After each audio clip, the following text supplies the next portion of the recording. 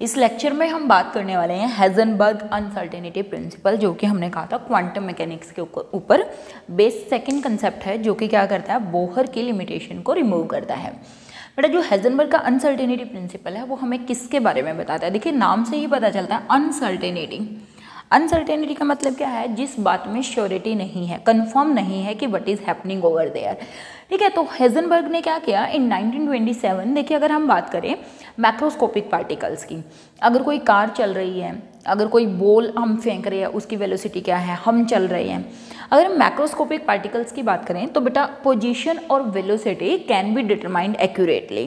किसके लिए? For macroscopic particle. लेकिन जब हम स्ट्रक्चर ऑफ एटम की बात करते हैं, जब हम इलेक्ट्रॉन की बात करते हैं, तो बोहर ने क्या कहा कि इलेक्ट्रॉन्स क्या करते हैं, एक डेफिनेट वेलोसिटी के साथ एक डेफिनेट ऑर्बिट के अंदर रिवॉल्व करते हैं। उनकी पोजीशन, उनकी मोमेंटम या उनकी वेलोसिटी जो होती है वो फिक्स होती है। ठीक है, लेकिन हाइजेनबर्ग ने क्या कहा कि जब हम बात करते हैं किसी भी सब एटॉमिक पार्टिकल की, किसी भी इलेक्ट्रॉन, प्रोटॉन, माइक्रोस्कोपिक पार्टिकल की, उस कंडीशन में उसकी पोजीशन एंड मोमेंटम या वेलोसिटी को एक्यूरेटली मेजर करना इम्पॉसिबल है। अगर आप पोजीशन को एक्यूरेटली मेजर करेंगे तो उसकी मोमेंटम या वेलोसिटी में कुछ अनसर्टेनिटी आ जाएगी, कुछ एरर आ जाएगी। और अगर आप उसकी वेलोसिटी एक्यूरेटली मेजर करेंगे तो उसकी पोजीशन में कुछ एरर आ जाएगी। मींस अगर मैं मैथमेटिकली पहले हाइजेनबर्ग अनसर्टेनिटी प्रिंसिपल की बात करूं, जो कि किसको, बोहर के डेफिनेट पाथ और डेफिनेट ट्रांजेक्ट्री में जो इलेक्ट्रॉन रिवॉल्व करता है उसको वायोलेट करता है, मतलब उसकी बात का विरोध करता है।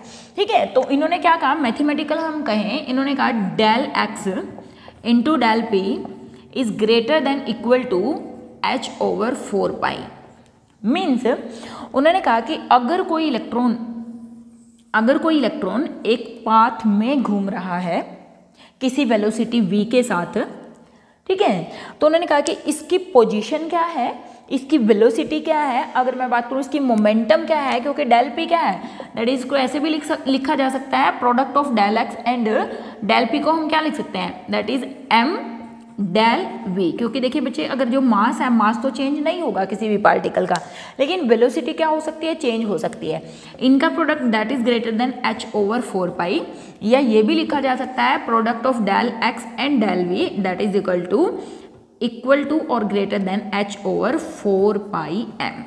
Means product of uncertainty in position, इसको हम क्या बोलेंगे, दैट इज अनसर्टेनिटी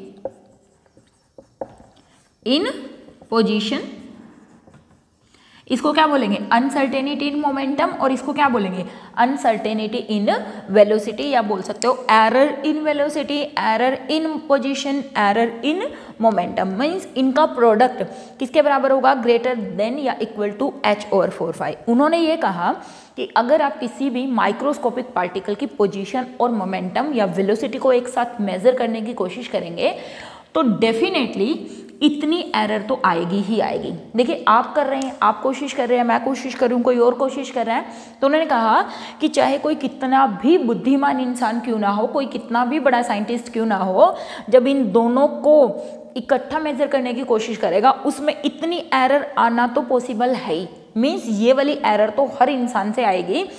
हो सकता है कि अगर आप जैसा, मेरे जैसा कोई अननोन इस काम को करने की कोशिश करे तो ये एरर इससे भी बड़ी हो सकती है। Means position and momentum of an electron can not be defined accurately and simultaneously. एक ही साथ पोजीशन और मोमेंटम या पोजीशन और वेलोसिटी को डिटरमाइन नहीं किया जा सकता। ये किसने कहा था, that is Heisenberg uncertainty principle ने। देखिए अगर मैं एक एग्जांपल दूं, मान लिया हमें क्या करना है बेटा, we have to major a length of road, हमें किसी रोड की लेंथ को मेजर करना है। ठीक है, मैं कह रही हूँ कि जो रोड है वो 5000 किलोमीटर या 50,000 किलोमीटर लंबा है। ठीक है, तो जब मैं रोड को मेजर करने चली तो मुझे मालूम है बच्चे, ऐसा हो सकता है कि जो मैंने रोड को मेजर किया, जो लेंथ एक्चुअली में 50,000 किलोमीटर है, वो 50,000 किलोमीटर ना आए मीन्स इसमें कुछ ना कुछ प्लस माइनस अनसर्टेनिटी आ सकती है। मीन्स हो सकता है मेरी वैल्यू 50,000 4-5 किलोमीटर के अप्रोक्सीमेट आए, या ऐसा भी हो सकता है कि 50,000 से थोड़ी सी कम 40,000 या 49,998 कुछ आए। मीन्स कहने का मतलब क्या हुआ, इतनी बड़ी रोड को जो मैं मेजर करूंगी तो अनसर्टेनिटी आने की पॉसिबिलिटी है। मीन्स कुछ ना कुछ अनसर्टेनिटी आएगी। सिमिलरली उन्होंने ये बात कही कि जब कोई इलेक्ट्रॉन किसी पाथ में किसी ट्रांजेक्टरी में मूव कर रहा है तो उसकी पोजीशन, मोमेंटम या पोजीशन और वेलोसिटी कभी भी एक्यूरेटली और साइमल्टेनियसली एक साथ डिटरमाइन नहीं की जा सकती। उनके अंदर इतनी एरर आना पक्का है।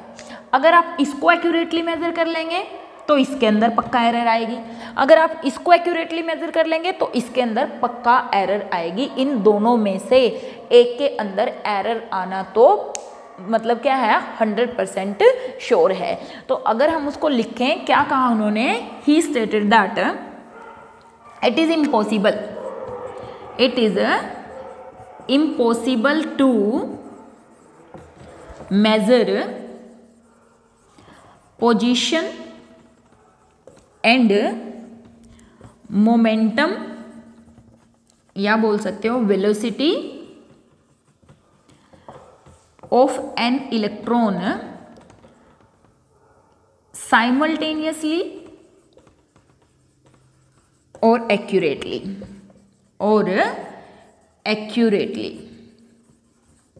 या the product of uncertainty in position and momentum, uncertainty in momentum, complete है। The product of uncertainty in position and uncertainty in momentum is always greater than or equal to h/4 पाई। हमेशा probability बनी रहेगी कि इतनी uncertainty तो आएगी ही आएगी।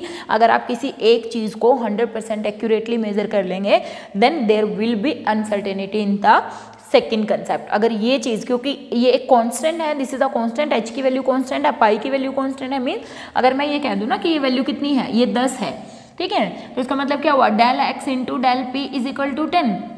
अगर ये चीज़ मैंने एक्यूरेटली डिटरमाइन कर ली, इसका मतलब है ये वैल्यू, क्योंकि इन दोनों का प्रोडक्ट तो क्या है, अगर ये अनसर्टेनिटी क्या आ जाए, अगर मैं कहूँ ये अनसर्टेनिटी 0 है, ये अनसर्टेनिटी कितनी है, दिस इज 0, इसका मतलब क्या हुआ, अगर मुझे p निकालना है तो 10/0, इसका मतलब क्या होगा, डेल p की वैल्यू क्या होगी, infinite. Means uncertainty in momentum is infinite. अगर ये आपने ढंग से निकाल ली, मीन्स इसके अंदर अनसर्टेनिटी 0 है, ये आपने पूरी एक्यूरेटली कैलकुलेट कर ली, इसका मतलब इसकी वैल्यू क्या हो गई, दैट इज डिवाइडेड बाय में 0, डेल पी जो की वैल्यू कितनी है 0, मीन्स 10 डिवाइडेड बाय में 0 मीन्स इनफाइनाइट वैल्यू आ जाएगी। Means if uncertainty in position, अगर आपने पूरी निकाल ली है, पोजीशन में कोई अनसर्टेनिटी नहीं है, उसको एक्यूरेट वैल्यू डिटरमाइन कर लिया है, तो मोमेंटम में अनसर्टेनिटी आ जाएगी। अगर मोमेंटम को एक्यूरेटली डिटरमाइन कर लिया है तो means if this is determine accurately there will be uncertainty in this. तो ये प्रिंसिपल था क्या, हाइजेनबर्ग अनसर्टेनिटी प्रिंसिपल, जो कि बोहर के डेफिनेट पाथ और ट्रांजेक्टरी को क्या करता था, वायोलेट करता था कि किसी भी इलेक्ट्रॉन, देखिए क्यों ऐसा क्यों है, इसको हम एक बार देख लेते हैं। ये डेफिनेशन आई थिंक आपको अच्छे से समझ में आ गई हुई। Position and momentum of any microscopic particle, it is possible, position momentum of electron, आप यहां पे लिख सकते हो any microscopic particle, any microscopic particle, या simultaneous measurement of, simultaneous and accurate measurement of velocity and momentum of any microscopic position and momentum of any microscopic particle is impossible। ऐसा नहीं है, इतनी अनसर्टेनिटी तो आएगी आएगी, चाहे दुनिया का कितना भी बड़ा साइंटिस्ट इनको क्या करे, डिटरमाइन करने की कोशिश कर ले। क्यों, क्योंकि ये हमेशा एक फिक्स्ड क्वांटिटी यानी कि h/4 पाई के बराबर होगा ही होगा। देखिए इसको डिफाइन करने के लिए उन्होंने क्या कहा, उन्होंने कहा कि मान लिया एक इलेक्ट्रॉन यहाँ पर घूम रहा है। अब मैंने यहाँ से क्या किया, मैं यहाँ पे माइक्रोस्कोप लगा के बैठी हूँ, क्या देखने के लिए कि इलेक्ट्रॉन की पोजीशन मुझे पता चल जाए। अब वैसे तो इलेक्ट्रॉन इतना छोटा है कि दिखाई नहीं देगा, हमने क्या किया, कुछ फोटोन ऑफ लाइट इसके ऊपर स्ट्राइक किए ताकि हमें ये पता चले कि ये जो इलेक्ट्रॉन है ये जो रेडिएशन एमिट करेगा वो यहाँ से ऑब्जर्व की जा सके। लेकिन जैसे ही आपने कुछ रेडिएशन जिनकी कुछ ना कुछ डेफिनेट वेवलेंथ होगी या कोई ना कोई फ्रीक्वेंसी होगी, जब आप इस इलेक्ट्रॉन पर स्ट्राइक करेंगे तो बेटा ये देखिएगा, क्योंकि इसकी क्या है, कुछ ना कुछ पर्टिकुलर वेलोसिटी है, ये इलेक्ट्रॉन क्या करेगा, उस वेलोसिटी को, उस वेवलेंथ को, एनर्जी को एब्जॉर्ब करेगा।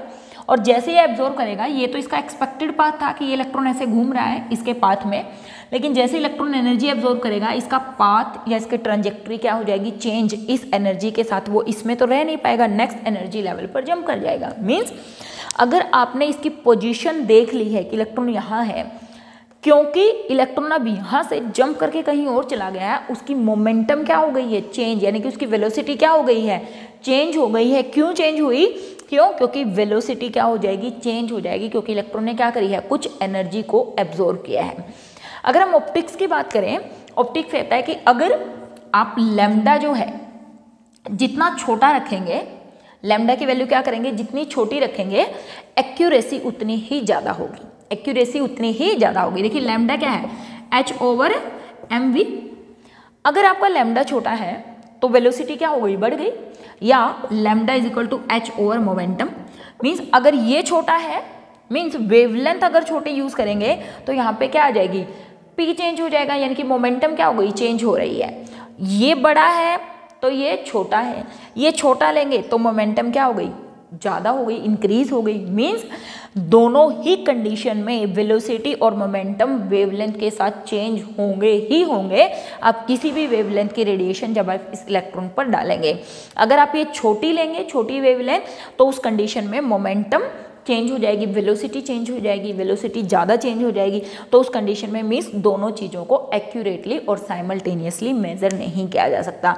This is applicable for microscopic particle. क्यों, क्योंकि अगर हम बात करें मैक्रोस्कोपिक पार्टिकल, एक कार है, एक गाड़ी है, आप चल रहे हैं, मैं चल रहे हैं, हम उनकी पोजिशन और मोमेंटम को एक्यूरेटली डिटरमाइन कर सकते हैं, बट माइक्रोस्कोपिक पार्टिकल के लिए इम्पॉसिबल होता है उनकी पोजिशन और मोमेंटम को एक्यूरेटली डिटरमाइन करना। तो बहुत इंपॉर्टेंट कॉन्सेप्ट उन्होंने दिया था, बोहर की जो लिमिटेशन थी उसको उन्होंने यहाँ पर रिमूव किया था। मीन्स इस कंसेप्ट से हम ये बोल सकते हैं कि हमारे पास एक नया कंसेप्ट आया, दैट इज प्रोबेबिलिटी। मीन्स अब तक हम कह रहे थे कि इलेक्ट्रॉन यहीं घूमेगा, इसी पाथ में रिवॉल्व करेगा, लेकिन क्योंकि हम पाथ तो बता ही नहीं सकते हैं, means instead of saying this कि इलेक्ट्रॉन यहाँ मिलेगा, हमें किसकी बात करनी चाहिए, प्रोबेबिलिटी की बात करनी चाहिए। प्रोबेबिलिटी का मतलब कि इलेक्ट्रॉन शायद यहाँ हो सकता है, शायद यहाँ, शायद यहाँ, शायद यहाँ।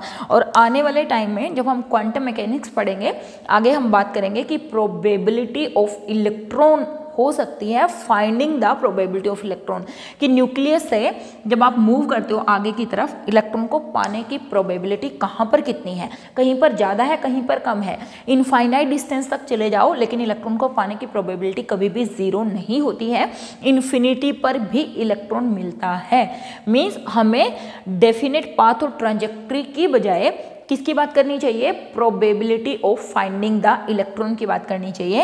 एंड फिर क्वांटम मैकेनिक्स से प्रोबेबिलिटी का कंसेप्ट निकल के आया था, जिसको हम आने वाले लेक्चर्स में स्टडी करेंगे।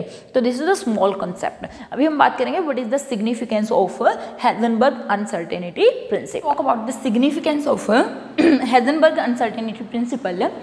तो हम बात करें बेटा किसी भी पार्टिकल की जिसका मास 10⁻⁶ किलोग्राम है, you can take any value here, आप कुछ भी ले सकते हैं, 100 ग्राम, 10 ग्राम, 500 ग्राम, 500 किलोग्राम, कोई भी मीन्स मैक्रोस्कोपिक पार्टिकल यहाँ पर लिया जा सकता है, एनी मैक्रोस्कोपिक पार्टिकल। ठीक है, अगर आप मैक्रोस्कोपिक पार्टिकल लेकर यहाँ से product of del x and del we determine करते हैं, एच की वैल्यू 4, पाई की वैल्यू और मास हमने लिया 10⁻⁶ किलोग्राम।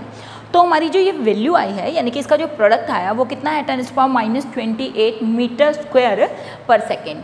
अगर आप बात करेंगे इनका जो प्रोडक्ट है वो बहुत बहुत बहुत स्मॉल है, मीन्स वही अगेन किस वाली बात हो गई जो हमने डी ब्रोगली कॉन्सेप्ट में की थी, वेवलेंथ की वैल्यू। तो मैक्रोस्कोपिक पार्टिकल्स होते हैं, उनके साथ जो प्रोडक्ट और मोमेंटम की वैल्यू होती है वो बहुत छोटी होती हैं, मतलब उनके अंदर जो अनसर्टेनिटी होती है वो बहुत ज़्यादा छोटी होती है। दैट इज़ वाई हम उनकी पोजीशन एंड मोमेंटम को एक्यूरेटली डिटरमाइन कर सकते हैं, क्योंकि uncertainty in position and uncertainty in velocity का जो प्रोडक्ट होता है वो बहुत ज़्यादा स्मॉल होता है।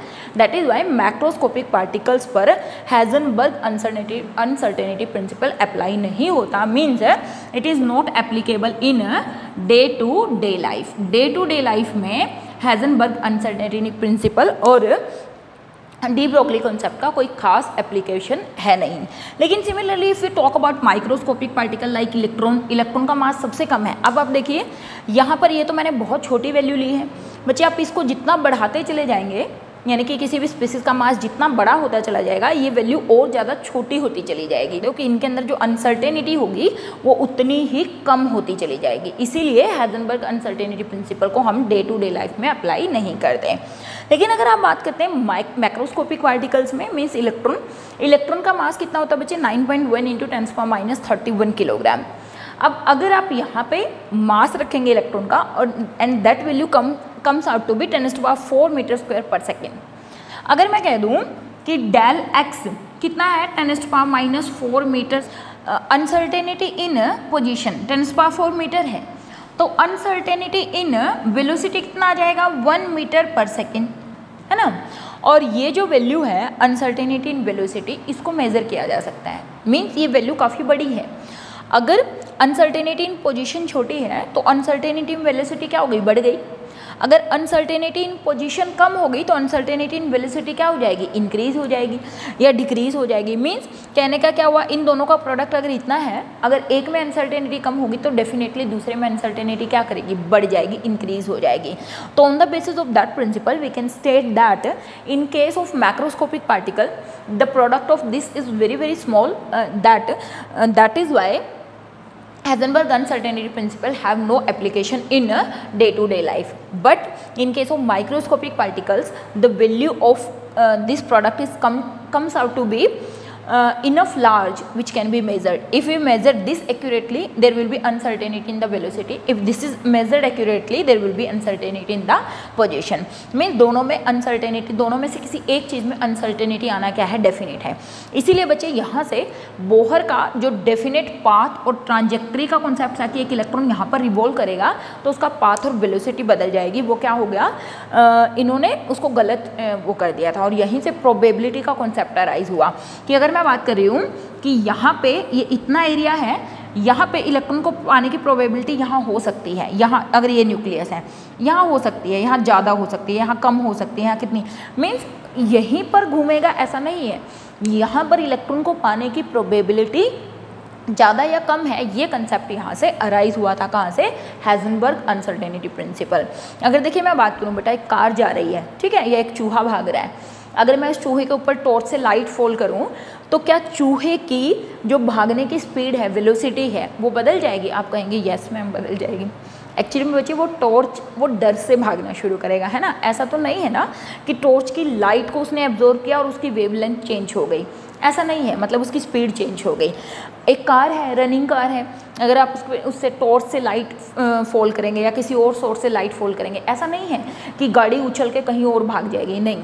मीन्स उसकी पोजीशन और मोमेंटम क्या रहेगी, सेम रहेगी, उसको मेज़र किया जा सकता है। लेकिन एट द सेम टाइम अगर आप वही लाइट किसी इलेक्ट्रॉन पर डालें, इलेक्ट्रॉन तो क्या करेगा, एनर्जी एब्जॉर्ब करेगा और किसी नेक्स्ट पाथ के अंदर, किसी नेक्स्ट एनर्जी लेवल के अंदर जंप कर जाएगा। मीन्स इलेक्ट्रॉन कहाँ घूम रहा है, अगर उसकी पोजीशन आपने एक्यूरेटली देख ली तो उसकी मोमेंटम बदल जाएगी। क्यों? क्योंकि उसको देखने के लिए आप उसको उसके ऊपर क्या करनी पड़ेगी, कुछ रेडिएशन, कुछ वेवलेंथ की रेडिएशन आपको उसके ऊपर फॉल करनी पड़ेगी, क्योंकि इलेक्ट्रॉन बहुत छोटा है। तो that is why we can say Heisenberg uncertainty principle can be applied on microscopic particle but can not be applied on macroscopic particles. और यहीं से प्रोबेबिलिटी का कंसेप्ट अराइज होता है, that is in case of quantum mechanics.